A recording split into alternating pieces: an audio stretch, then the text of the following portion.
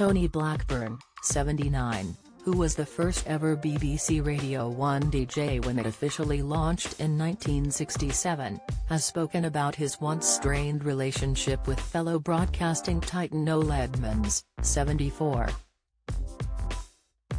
The presenter has explained how relationships once became frosty with the star after he replaced him in his former role. DJ Tony was axed from The Breakfast Show in 1973, with Noel coming in to replace him for the next 5 years until 1978. While he confirmed his friendship with the presenter, Tony has admitted in a recent interview that Noel taking up his old role did cause a bit of tension between the pair. "He was 5 years younger than me, good-looking and very good," Tony recalled. "I was married and had a child and thought this guy could be challenging me a little bit, and he did. We're great friends, but it was frosty between us for a while," he admitted in an interview with Radio Times.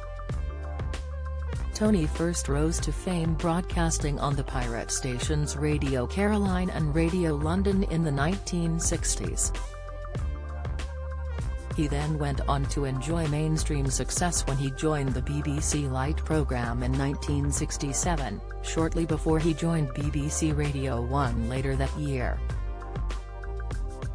The star has worked for many of the UK's biggest broadcasters, including Capital London and Classic Gold Digital. He can currently be found on BBC Radio 2, BBC Local Radio, and British Forces Broadcasting Service. The star also won over the public back in 2002 when he became the first winner of ITV reality TV series I'm a Celebrity. Get Me Out of Here. Meanwhile, Noel has hosted radio and television programs over an incredible 50-year career in broadcasting. As well as his well-known work with the BBC, he has also joined projects on Sky and Channel 4. Many fans will remember Noel for popular shows such as Noel's House Party, which ran between 1991 and 2000. He also hosted popular game show Deal or No Deal, which ran from 2005 all the way up until 2016. Both Noel and Tony were regular presenters on Top of the Pops, appearing on the show together between 1973 and 1978.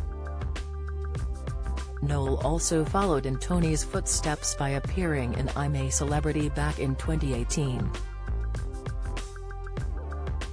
In contrast to his colleague's successful win, however, Noel was first to be booted out of the jungle.